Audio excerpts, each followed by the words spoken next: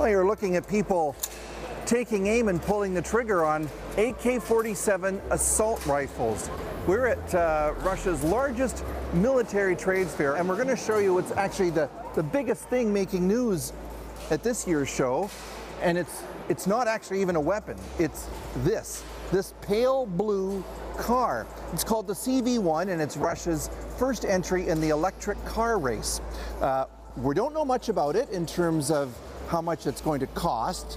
They're not saying, but we're only told that it will go 300 kilometers on one charge, and it will go from 0 to 100 in about 6 seconds. Now, one of the things that makes this car so interesting is who makes it.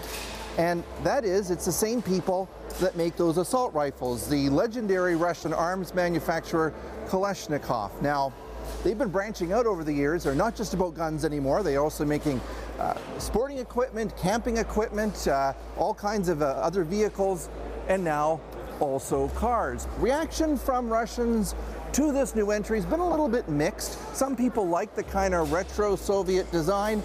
Others on social media are saying, you got to stick to what you do best, and that's make guns. Also interesting, some of the marketing on this really going on that this is a thing that's going to take down Tesla. This can beat Tesla's electric car. Lots of hyperbole for now. Obviously, they're brand new at all of this. Don't expect to be able to buy one of these in Canada anytime soon, though. Kalashnikov is on a long list of Russian entities that have been sanctioned by the Canadian government because of the very frosty relations with the Putin government. Chris Brown, CBC News in Moscow.